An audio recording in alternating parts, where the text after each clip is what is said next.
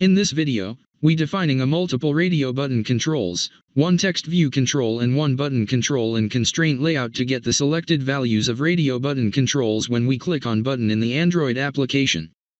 In Android, radio button is a two-states button that can be either checked or unchecked, and it's the same as checkbox control, except that it will allow only one option to select from the group of options.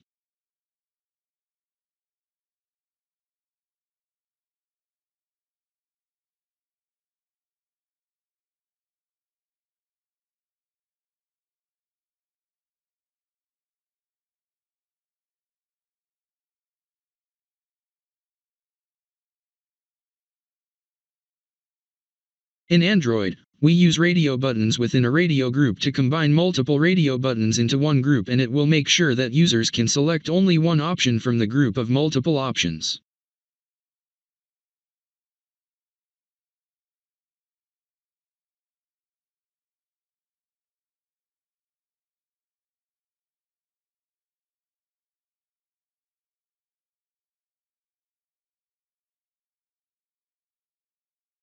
The user can press or click on the radio button to make it select.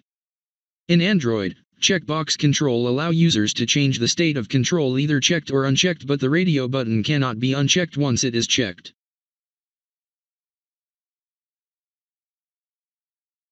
Generally, we can use radio button controls in an Android application to allow users to select only one option from the set of values.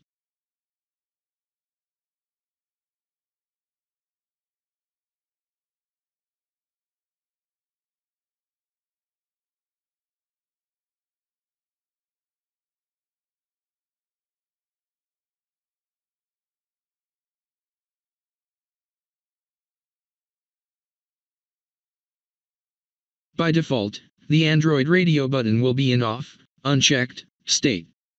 We can change the default state of radio button by using Android checked attribute. In case, if we want to change the state of radio button to on, checked, then we need to set Android checked equals true in our XML layout file. In Android, we can create radio button control in two ways, either in the XML layout file or create it in the activity file programmatically.